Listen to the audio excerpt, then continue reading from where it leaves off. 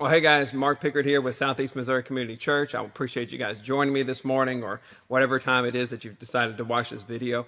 What I'm going to do is I'm going to start this off a little bit different. I'm going to go ahead and let you know what's been going on behind the scenes, okay? So this is considered our Sunday morning sermon, and this is what we've had to do for the last 4 or 5 weeks. And I'll be honest with you, it seems like it's easy. You know, you put on a video, you record a video, and you put it online, and everybody watches it. And, it's easy for everybody sitting at home, but to be honest with you, it takes more work to do this than it is to just get up and preach a sermon in front of a bunch of people. And what I've noticed over these last few weeks is it's kind of taken a toll on me, okay? It's kind of drained me down a little bit. And it's really kind of came to a head today. And my sermon is perfect for this because a lot of times we write these sermons for what we need, not necessarily for what you need. And so I'm just going to be straightforward with you guys. I became very frustrated. This is about my 6th time starting this sermon, and every time and I've even made the rule that I don't restart sermons, but I made the rule that this is like my 6th time starting this sermon. I went over here and I sat in the chairs behind you and I laid my head down and I was praying to God, and that's whenever the Lord reminded me of the sermon I'm about to preach to you. Because the sermon I'm going to read to you, actually the scripture I want to read to you comes from 1 Corinthians chapter 13. It's called the love chapter. And let me just read these first few verses 1, 2, and 3 to you. It says this: "If I speak in the tongues of men or of angels, but I do not have love, I am only a resounding gong or a clanging cymbal." He says, "If I have the gift of prophecy and I can fathom all mysteries and all knowledge, and if I have the faith that can move mountains, but do not have love, I am nothing." He says in verse 3, he says, "If I give all I possess to the poor and give over my body to hardship that I may boast, but I do not have love, I gain nothing."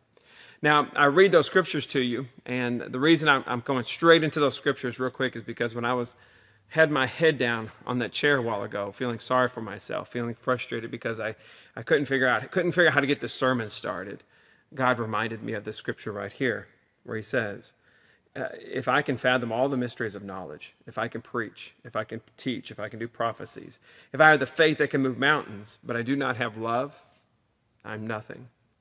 What I realized is I've been going through the motions. It's easy to get to the point where, as pastors, that we go through the motions. And I guess if I was standing in front of my own church, it would be no different than it is right now. If I don't do this for the right reasons, then I'm going through the motions.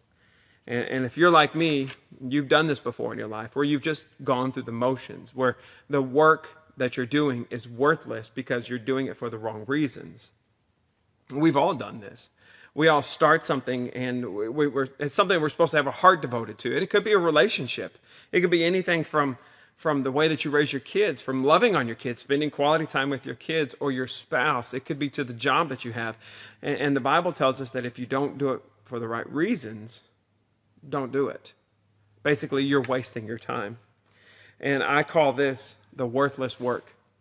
That there's a lot of things that we do, that we go through our lives, that we think that, oh, I'm really contributing to society, or really helping things out. And really what you're doing is just kind of wasting your time. He gives us 3 things here. He says, if I speak in tongues of men or of angels, but I do not have love, I'm like a resounding gong. And that's what I've been. That's where I started this sermon at, as I was just speaking tongues, I guess you would say, but I didn't do it for the right reasons. Tongue speaking, if you guys will remember, is something that came from the Lord. It was given to us in Acts chapter 2, where it says that the Holy Spirit came down upon the people and they were able to speak in tongues. Tongues are actually a different language, an actual language that's here on earth. And so whenever they spoke those tongues, because the Holy Spirit gave them, other people who spoke that same language could understand them. They weren't interpreting them. They understood exactly what they were saying. It was a gift that came straight from God. And in this case, he says, even if you can do that, if it comes from the Holy Spirit and you can speak in a different language, if you don't do it with love, he says it's like a resounding gong or a clanging cymbal. Basically, it's just noises coming out. This is a God-given gift that he's saying that if you don't do it with love as the background, as the foundation, then you're doing it for no reason whatsoever. He says if you have the gift of prophecy and you can fathom all the mysteries and knowledge, basically he's saying if you can forecast the future, If you're the type of person that God has given you the gift of prophecy, which is a prediction or an utterance from a prophet inspired by God, meaning God has spoken to you and you've got that gift to know what's going to happen in the future. And there are people out there who have this because God has given it to them. And God-given gifts are real. He says you're wasting your time if you don't have love. He talks about the apostles. He says if you can fathom all the mysteries of knowledge, and those are people who understand God better than other people. People who can put into words exactly the teachings of Jesus Christ and of what he's given us. It's kind of like when he does the parable about the seeds. And he does this parable, and a lot of the regular people don't understand what's going on, but his apostles did. He says, even if you can understand all those things, even if you have that deep down faith, that powerful, powerful faith that can move mountains, that can change the world. He says, if you have all of those things, but you don't have it with love, moving mountains with faith, it's worthless actions.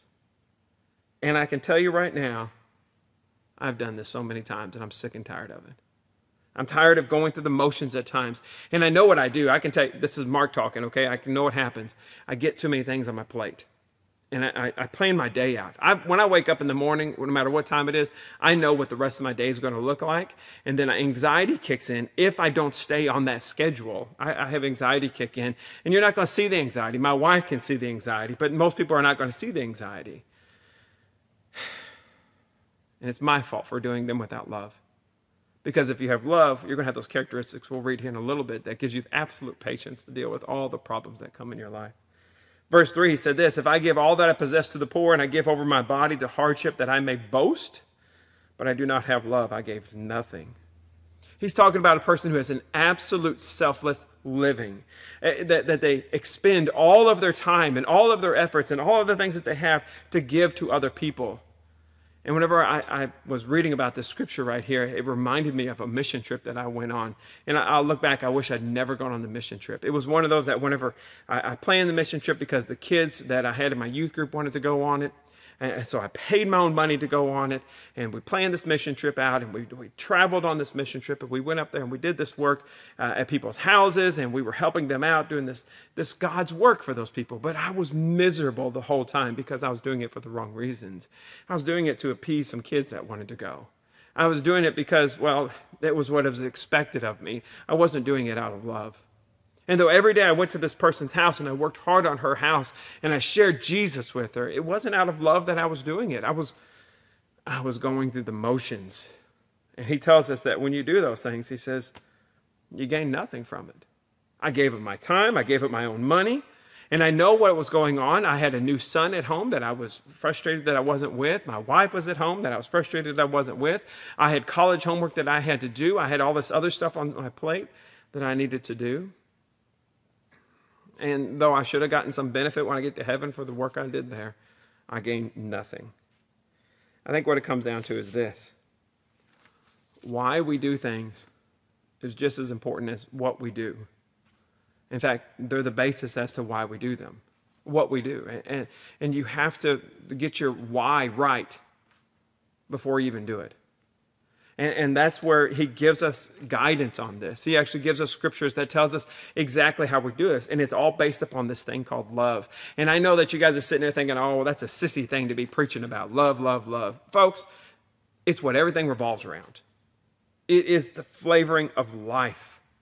And when you have love in your life, it changes everything. It changes your motivation. It changes your inspiration. It changes everything about you. It's the flavor of life. And when love is involved in something, it just changes it. I remember whenever Hope and I first started dating, okay, I wasn't much of a cook by all means. And no, in fact, I wasn't a cook by any means.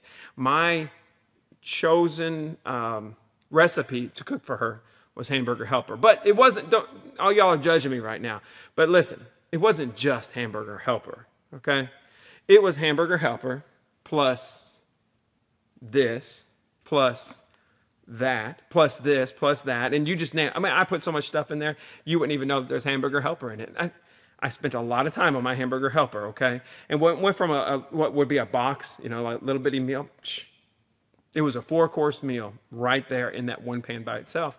And I put a lot of heart into it. And Hope would sit down and she would do that whole thing. This is good. Thank you so much for making this. And I knew deep down she didn't like it, but I didn't make it. I still made her eat it because I loved her and I knew that she loved me. And it had a better flavor to it just because of that love. Eventually, I figured out that she didn't like it. And out of love, I quit making it from her. But you know what? When it comes down to it, love changes things. It changes everything if you've got love in your heart. And God tells us to do things out of love. Don't do them for the wrong reasons. Do them out of love. Let's use this as an example. We've all done this before. You've gone to Walmart or some other place. You've gone to Walmart and you see that one person that you try to avoid. Now, I've never done that, but I'm sure you have. You see that one person that you're trying to avoid, and you see that man or that woman over there, and you know that if you start that conversation with them, as soon as you get in that conversation, you're going to be wishing that you weren't in that conversation. And so you try to go down an aisle, and the minute that you cut down a different aisle to avoid that person, they come down that aisle with you. Well, if you're a person who has love in your heart for that person, first of all, I guess you probably wouldn't have tried to avoid that aisle. But either way, let's say that you still did and you still got caught by him. It should change the way that you talk to them. It should change the way that you listen to them, okay? Let's start this. He says this in verse 4. He gives us the characteristics of love. He says, love is patient. Love is kind. It does not envy. It does not boast. It is not proud. So let's say this friend that you run into or this person that you run into starts to tell you about his sicknesses that he's had. He starts to tell you all about his sicknesses and how it's been so bad that he's had to deal with this type of sickness. And if you're a proud person, if you're an impatient person, if you're worried about yourself and you're selfless, you're going to be sitting there the whole time trying to one-up that person, trying to tell them about, well, you know, man, when I had that sickness, this is what I did with it. Or whenever I dealt with that, this is what I did with it. But if you have patience and if you're kind and if you're just like he says here, without envy and you're not proud, you're going to listen to what that person has to say. You see, patience is the ability to endure difficult circumstances without being annoyed, angry, or upset. Folks, I don't have patience. If I look at all the attributes when it comes to love, that's when I struggle with the most, is patience. Because I tend to have that schedule set. And I guarantee you there's some type A personalities who are listening to this right now. Some of you women out there, no, I shouldn't have said that. Some of you men out there too who are dealing with this, who you've got things set in your mind how it's supposed to be. And so you lose your patience with everything that interferes with the way things are supposed to be.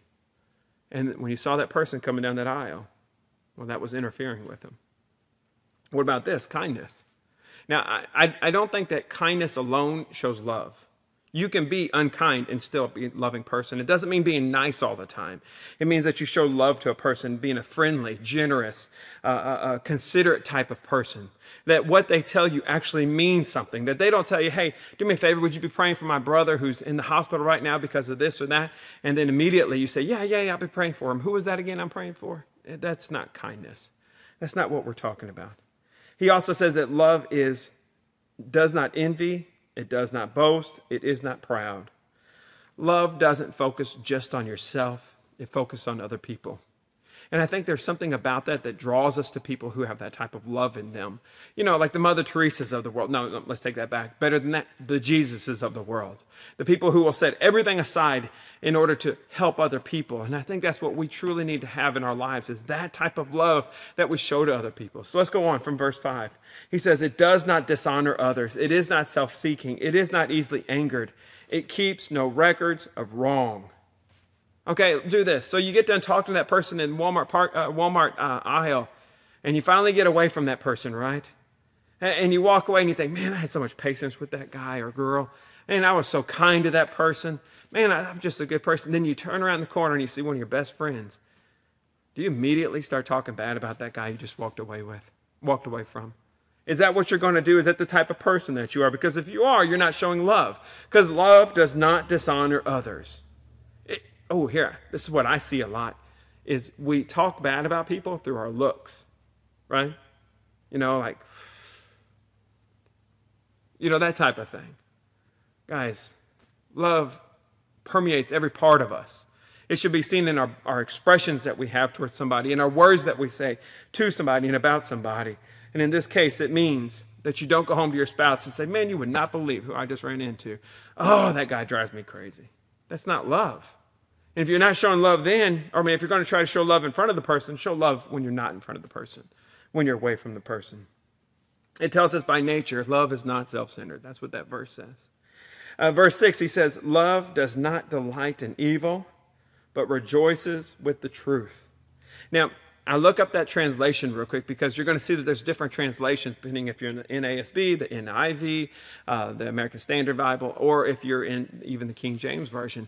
And you're going to see that it's translated either love does not delight in evil, love does not delight in unrighteousness, love does not delight in iniquity. Whichever is your favorite translation there, believe it or not, he's going the same direction with this. You see, the Corinthians were approving of immoral behavior in their society and in their church. That they were encouraging people and approving of people who were doing things that were immoral and unrighteous. And it tells us that true love rejoices in the truth. And now the truth is what God gives us. You see, the Bible tells us that God sets the standard for right and wrong. It's not society. It's not communities. It's not what feels good. It's what God says is the standard. And if you want to really show love, true love, means that we get our instruction from God. But that also means that you don't hold back telling somebody that too out of love. That you don't rejoice in the evil, that you rejoice in the truth. The Bible tells us that we have to take a stand against biblically immoral behavior. It has nothing to do with trying to be a jerk. It has nothing to do to try to get our way in society.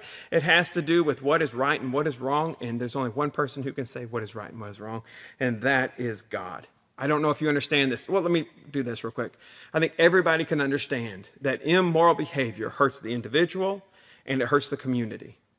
And that's why we as Christians, we have to show love to the individual as well as our community and our societies by speaking out against immoral behavior. We have to encourage people we have to show love to them by encouraging them to live their lives right. And if you're a person who's not living your life right, get your life right. Focus on God. Maybe you're basing your standard wrong. Look at the standard that the Bible gives us, and that's how you should live your life. Going on from there in verse 7, it says it always protects, always trusts, always hopes, always perseveres. You know, that's a lot said quick, but I don't know if you ever realize this, but love is like marriage, right? All right, think about this. It always protects, always trusts, always hopes, always perseveres. The spouses have to protect each other. The children have to protect the spouses. Wait, I said that all wrong. Let me start that over. When it comes to a marriage, you can see where love is at, right? You can see it in the way that the spouses, the parents will protect the children. You see that. They trust, the children will trust the parents. And that's just how this works. That's a true example of what love is. And if you ever see a relationship where the parents don't protect the children and the children don't trust the parents, you're going to see a relationship that falls apart very quickly. You're going to see this in the way that they look forward to the future together. There's nothing better than starting a marriage and seeing somebody who starts a good relationship together and performing the marriages, knowing that those people are going to stay together for the long haul. That's the hope that only love can give somebody, is that true commitment that they have to each other. And it never quits. It tells us that love never gives up. It says it always perseveres. Now I'm going to tell you something. I honestly believe that love is a verb. That these are the things that we do to prove that we have love for each other, but this is what we do to have love for each other, is these things right here. Verse 80 says this, love never fails. But where there are prophecies, they will cease. Where there are tongues, they will be stilled. Where there is knowledge, it will pass away. You see, guys, love is an attribute of God. If you want to describe God, you have to use the word love to describe him. And we were made in his image, and it tells us that he passed that down to us. Now, the love that you and I have, believe it or not, it's been messed up. Sin has interfered. Things like lust have been considered love. Things like desire have been considered love. Those aren't what love is. Love is what the biblical definition of what God gives us love is. And that's it right there that I just read to you. Listen, willpower fails. Motivation fails. Inspiration fails. But the Bible says that love never fails. That if you have true love in your heart, that you will never give up, that you will never quit, and that whatever work that you do, it should be flavored with love. that it should be the coloring of your life, that love should be behind the reason why you preach the sermons that you preach. It should be the reason behind why you listen to the sermons that you listen to. It should be the reason why you spend the time with your kids, why you take the time to correct your children when they're living an immoral lifestyle. It should be the reason why you do the things that you do. It should be the reason why you chase after God. And you know the reason why we love God? It's because he first loved us. Because Jesus Christ died on the cross for your sins so that you could be forgiven for those sins. He loves you so much that he was willing to live an absolute selfless life so that you could have the opportunity to love others. But it starts with you having a relationship with him. Listen, if you don't know Jesus Christ as your Lord and Savior, give your life to Jesus. Say, Jesus, forgive me for my sins. I believe that you are God and that you died and you raised from the grave. I believe that you're alive right now, and I give my life over to you. Do that right now, and then you can start and change your life to have one that's flavored with love instead of flavored with all these other things. Folks, I'm going to be honest with you. I make a lot of mistakes, but love really helps to cover over those mistakes. And I'm so grateful that God has loved me and that he loves you. Let me close with a prayer. Our Heavenly Father, bless these people that are listening to this sermon right now. I pray, Father, that you would use them to change the world for you through the love of Jesus Christ, through the love of each other. It's in Jesus' name we pray. Folks, thanks so much for listening today. If there's anything you need from me, you can call me or message me. We love you here at CMOCC, where we're trying to help you love God and love others. Take care. God bless.